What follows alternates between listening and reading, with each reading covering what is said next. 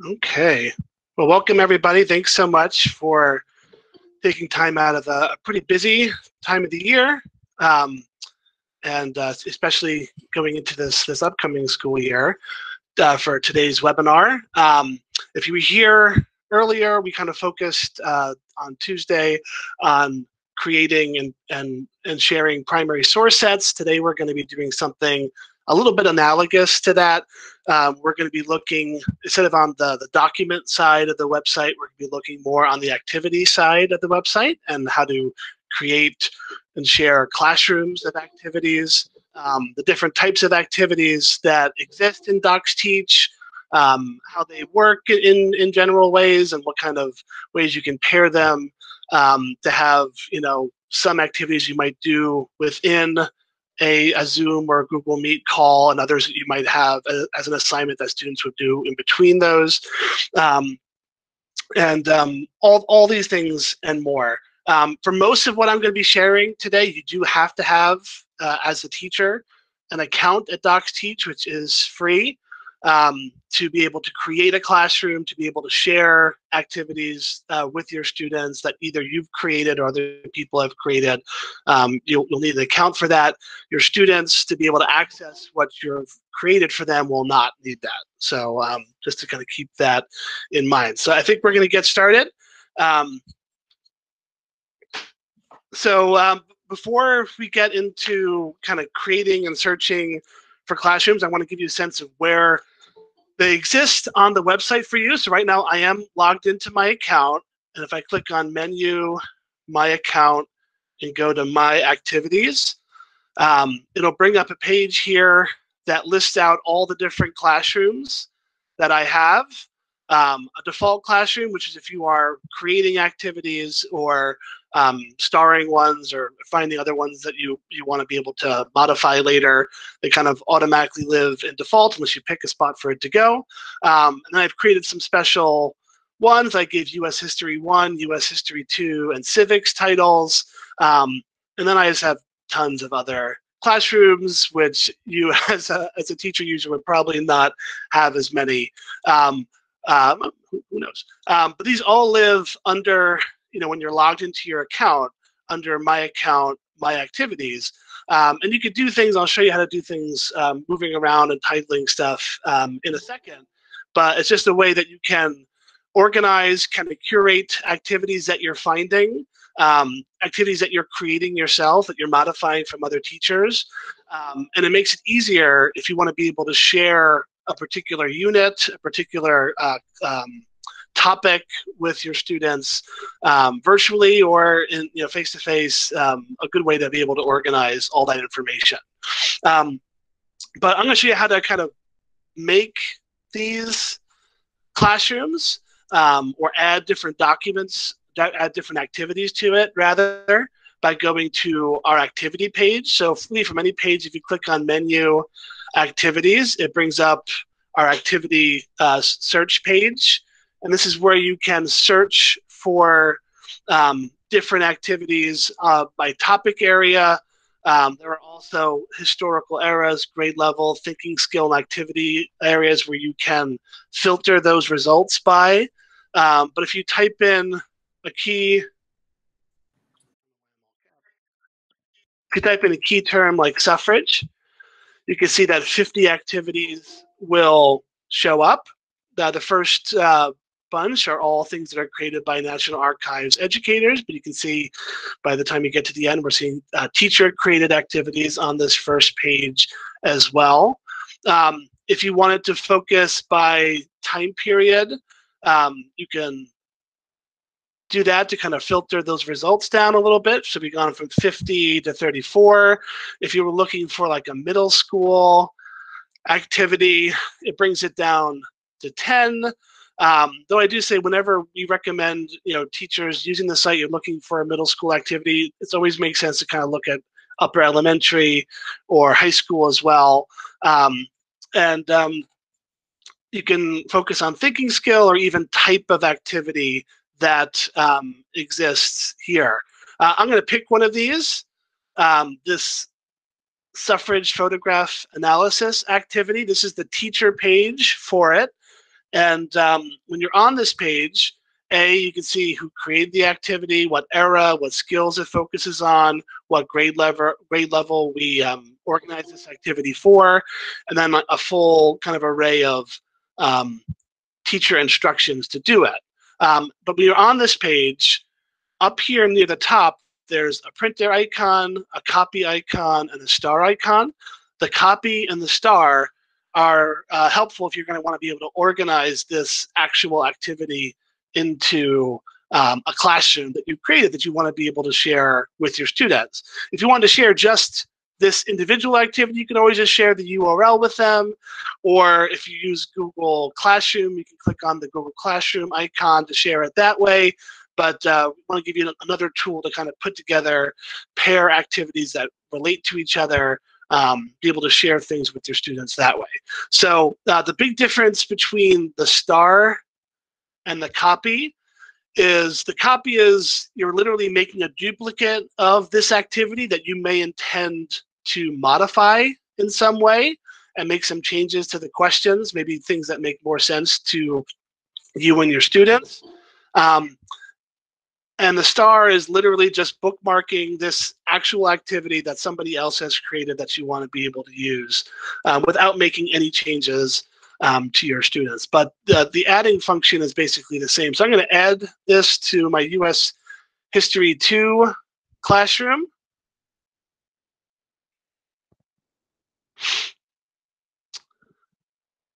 And when you do that, it kind of goes straight back to your My Activity page. Just for fun, I'll also copy it to that same one so you can see how different that looks. Again, copying makes a duplicate of this activity that then you can modify and tailor to your students. Maybe if you are teaching middle school and you think that some of the questions aren't age appropriate, you can always change that there. So I've added this into my classroom. I put them both in my US History 2 folder. You can see here that the one that I've copied has the word copy next to it, and it's not published. That's what that little red strike means. But if I wanted to go into it, we won't do that today, but if I want to modify it, make it make more sense for my students, I could do that there. Versus the one that's copied, that is published, is here. I could always, this is actually an activity that I made, so I can edit and manage it. But if you look at the other activities in this folder, you don't see that little button next to it. That's how, if you had found this activity, how it would look on your screen. But here's my US History 2 folder. I gave it that title. If I wanted to change that title to something else, US History 2 suffrage unit, and you have your suffrage activities there. I could rename it. And then this little link icon right next to it has two sets of links, or actually kind of three. If you were sharing this with other teachers in your department that were doing similar, if you're kind of sharing resources together and you want your teachers to be able to see the full teacher instructions, you can always share that link with them. But it also gives a link that you would share directly with your students.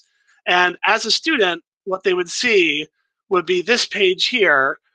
They would not, again, need to have an account to be able to access the classroom of activities you're sharing with them.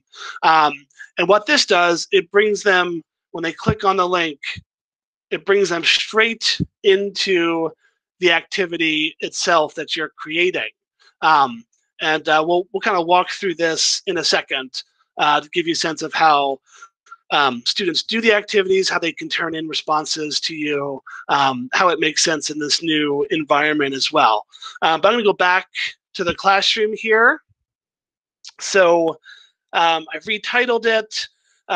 You can very easily, if you found an activity like here, I've created, but not fully created, an activity myself about suffrage. It still hasn't been published yet, but if I want to move that from my default classroom into this new US suffrage classroom, I can take it, click move them to U.S. History 2 Suffrage Unit. When I click Go, you can take an activity that you've put in default, that you've made yourself, that maybe you had in another folder. You could take it and move it here. You can see my suffrage activity draft is here that I've been working on. If you want to make a new folder, that's all the way at the bottom of this page. You can create a new folder. Spell things wrong like I do when I'm giving a presentation. So you see my new activities folder is here now. I can move things here. I can create an activity and publish it there. And just kind of help organize either the activities that I'm finding that other people have created or my own activities that I have made, okay? So that's a little bit about creating classrooms, organizing your activities into classrooms, how to share it, etc. I should mention, when you share a folder, if I click on the student page again, and I have this list of activities, you can give this link directly to your students. You could input this link in a learning management system that you have, or if you want to be able to share this entire folder in a Google Classroom, you can click on that link and be able to share it that way as well. Okay, so these are the types of ways you can kind of start organizing things that you're finding. We have literally hundreds of activities that the National Archives has created, and thousands of activities that teachers have created all across the country on a wide variety of different topics. The activities come in kind of different formats.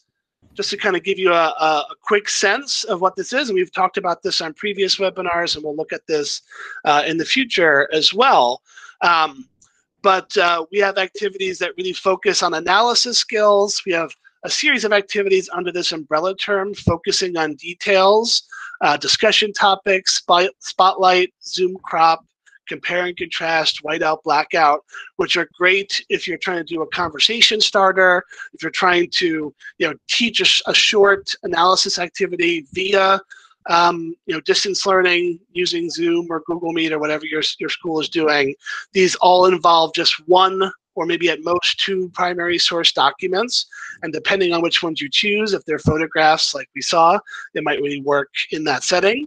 And then we have other activities which, if you're doing more of a blended learning situation this year, or a hybrid of some kind, if there are times where students are doing, asynchronous learning, you can assign an activity like a finding a sequence activity or a making connections activity. These require a little bit more analysis and contextualization.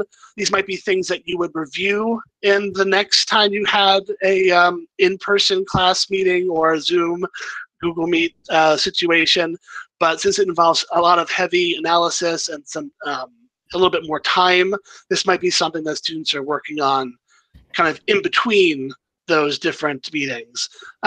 Seeing the big picture, weighing the evidence, they all kind of focus on different historical skills that we want our students to really get better at. But I want to kind of go back to kind of very briefly kind of walk you through, give you a sense of how these activities might work in the situation you're in. So I'll look for an activity, Mrs. Bloomer's Political Disability. This uses a tool focusing on details discussion topic. This is the teacher page for it. If I liked it, I could copy it to modify it or star it if I really wanted to keep it in my folder. It already is in one of the folders I created. And here are all the teacher instructions as well. But if you want to see how it looks for a student who's doing the actual activity, when they get the link, however you share it with them, they would see this page, carefully read this letter to the U.S. Congress written by Miss Amelia Bloomer, pay attention to the argument she constructs and consider what she's asking for. After you've read the letter, answer the discussion questions provided below. So if you were doing this in, a a virtual setting, you can zoom in on the letter, show parts of it, have students really focus. There's some discussion questions here below, which you could provide to them. Why is she writing this letter to Congress? What evidence does she provide to support her argument? If we clicked on View Entire Document, it would give us a transcript of it, which we could share as well. But then if you want your students maybe individually to share a response with you, they can click on when you're done. There's a follow-up question there that says, imagine you are U.S. government in 1878. How would you answer Ms. Bloom's letter? Write her response. Your students would write their name. They would put in the email address that you have connected to your account. You can actually set up different classrooms within DocsTeach if you want to be able to organize how you receive the information you're getting. And then the students would give their well thought out response. And when they click on send response, since they have your name, your email address here, their answer goes straight to your account within DocsTeach. If you wanted, they can actually even turn this response in via Google Classroom by clicking on that icon and then just kind of putting this unique URL in as their submission for doing that activity. But within DocsTeach itself, if you don't have a learning management system, under, sorry, I gotta get off this page. Under Menu, My Account, and My Student Responses, you'll see a list of the different responses that have been turned in. You could filter by different group. If you want to look at just U.S. History 2, you can see just that class that's turned it in. And when you click on the link, it brings up the page that we were just looking at, except now it has their response written there. This is how it would look too. I mean, you would literally, if they're turning in via Google Classroom or another process, you'd get this link and you'd be brought to this page showing their full response. But it also can be managed within DocsTeach itself. So this is a type of activity, again, it only uses one primary source.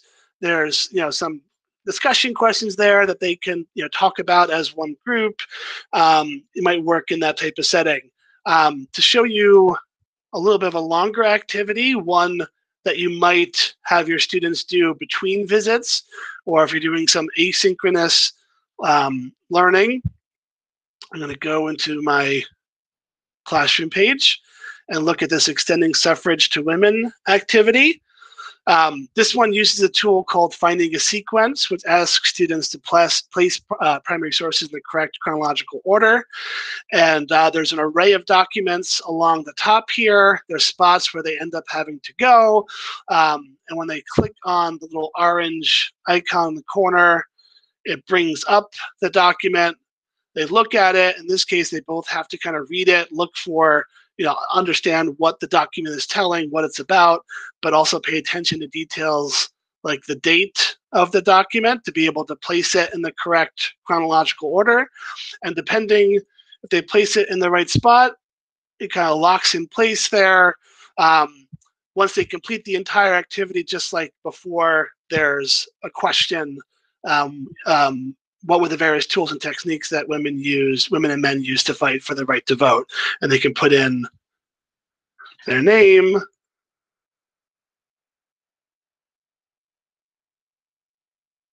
or email address, pick the class, give a great list of tools and techniques. And just like before, if they completed it, it'll be sent. They can share that link via Google Classroom, or if you're using all of DocsTeach within it, if you're using all the things that DocsTeach can do, you'll see the activity I created here. You'll see in this case too that great list of tools and techniques, but you can see since I only put one document in place, you'll see how they actually, if they actually completed the full activity. Okay, so this, again, this type of activity, and a lot of the ones along this list here of activity tools, where we list out all the different tools we have. The analyzing documents, focusing on details, are short, to the point, only involve one document or two at most. And the ones finding a sequence, mapping history, weighing the evidence, etc., are ones that involve a little bit more analysis, ones that students would probably have to do between class sessions, or if you're doing something asynchronous, if you're assigning an activity for students to do. But you can see how you can pair them up. If you're starting a unit, you can start with a letter, like the one we just saw from Amelia Bloomer. It's a quick, short activity. It gives them a way to practice some of the skills that they'll be able to then apply in the longer activity of looking for purpose and dates and other types of important details. I see that I'm a little bit over for time already, so I think I'm going to start wrapping up. I hope this made sense and give an idea of how on DocsTeach not can you only organize primary source sets, but you can organize activities that other teachers have created, that the National Archives educators have created, or even activities that you yourself have created into classrooms, and how you can share those classrooms with your students and how they can then start completing activities.